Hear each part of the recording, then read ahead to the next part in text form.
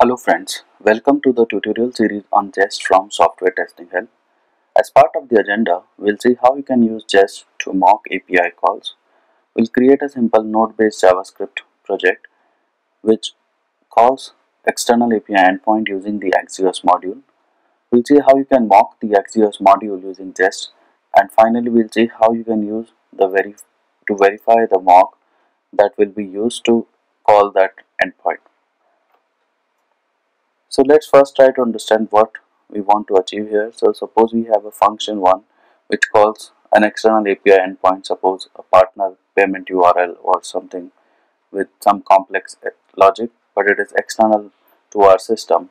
And when we are writing unit test for the function 1, that is function under test, we cannot call the external API endpoint all the times due to lot of challenges, like it might involve cost, it might not be available and things like that.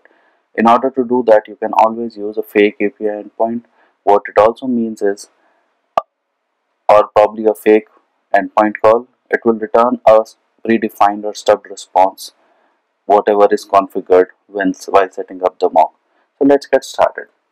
We'll create a simple node package here. I'm just creating a new directory, say mock API functions, and I'm initializing npm module here. Simply keep pressing enter here. Now let's open this project in Visual Studio Code.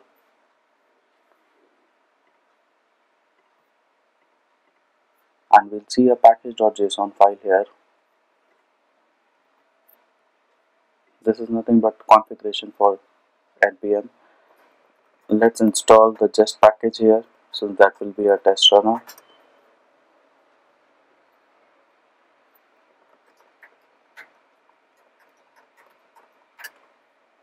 I'm using the command npm install save dev jest.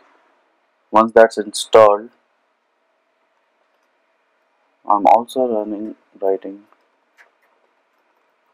npm script with just watch all as the test runner. So when you run npm test, this is the command that will execute, and watch all means it will keep monitoring all the changes in test, and as soon as you save, it will execute the test again. We can see that dependency Jest is now added. I'll create two folders here, source and test, just to logically separate our app and test code.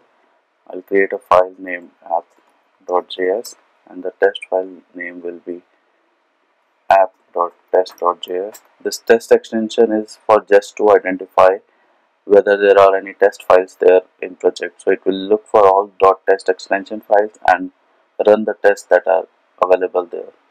Now we are using Axios module here.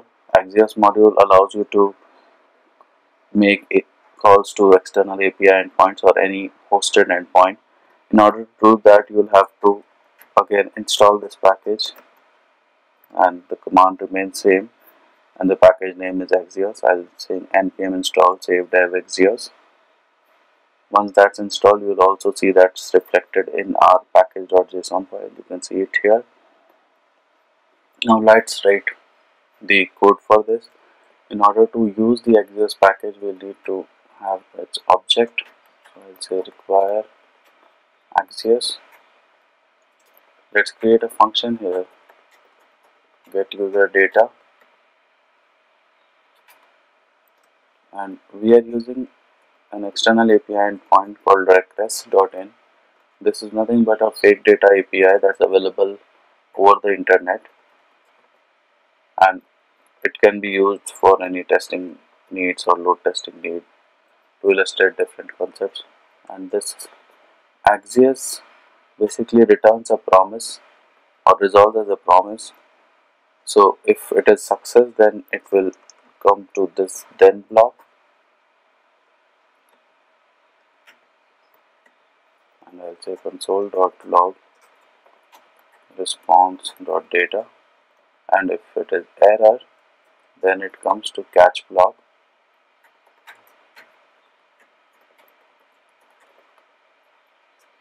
Console.log error, and that's our function code.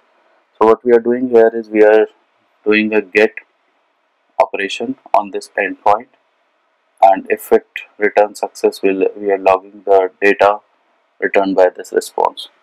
Let's try running this and see what's the data that we are getting. In order to do that, I'll need to call this method here, and you can see here I'll use node app.js, and you can see here that it has returned some data in response to that API call. So that's the response. Also, since we need to use this in our test, we'll need to export it as get user data.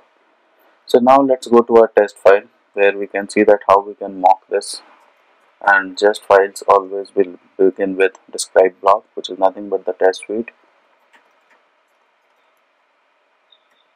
Probably I'll name it as Mock API calls, and I have a test.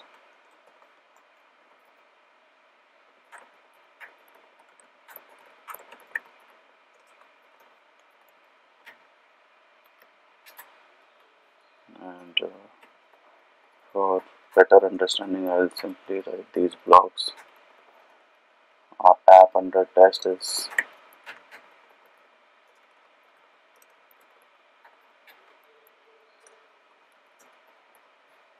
and our act will be basically get user data,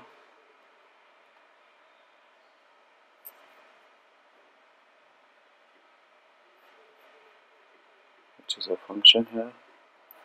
Now let's see how you can mock the module itself. So you need to write just.mock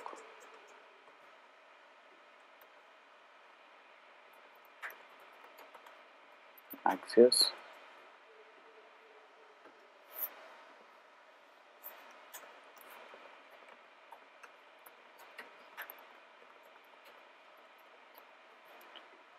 Okay, so now what we have done is we have defined this mock, and what it does is it mocks the entire Axios module. So now any call that goes to Axios module will be a mocked response. So now let's set up this mock data. So suppose I set up this mock data, or probably let's rename it as mocked response, and we'll return data say suppose with username as test user, and say suppose address field is India. Suppose this is the data that we want to return. So now we have created a mock response. Now we have to set it up. So we need to say whenever axios.get is ran, and since it returns a promise, so we need to say mock resolved value, which is nothing but the resolved value for the promise, and I'll say mock response. So this essentially is defining that when the code reaches in this block, then this response should be one that we have set up in here. Okay, now let's try running this.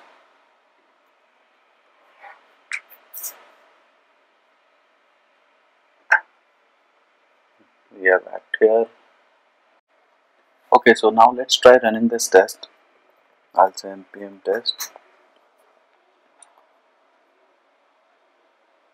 Oh, we can see that there are some failures.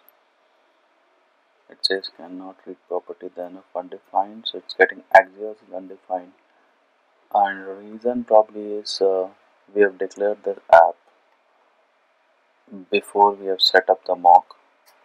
That's the reason we need to do that.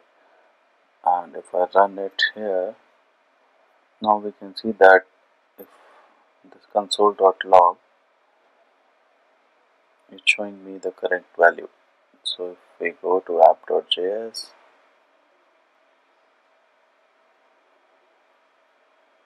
probably it's printing 2 times because we have this function called 2 times, but now we can see that you are getting this data printed as the one that we have mocked out. Now let's try writing asserts here. So first of all, let's assert that our mock was called.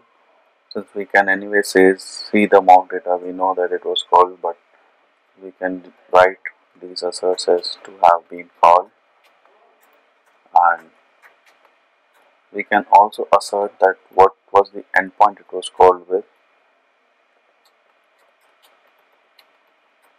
This is the practice generally that's being done to ensure that things are working fine. So suppose since this is the endpoint that we expect, I'll just copy paste it here and run this test once again to see if it works. So it says it works. Let me try to change this endpoint, say 200. It will give me an error. Okay, this was not the endpoint, but what it ran was with 200. So that's how we have set up a mock response for this endpoint, and if you want to see the real response, you can simply run the file as node app.js. And now since we have removed this, we need to write it enter again here because this does not get executed. And you can see that this is the original output that's from the external endpoint, while the test endpoint is returning this, which we have set here as mocked response here. So that's how you can use to set up complex mocks using Jest. And here we have mocked the entire module here. So suppose your function would have say multiple calls using Axios, say axios.get or axios.post, etc. You could have mocked in the same way and basically mocked like other API endpoints or other HTTP methods as well. So that's it for this tutorial. Thank you.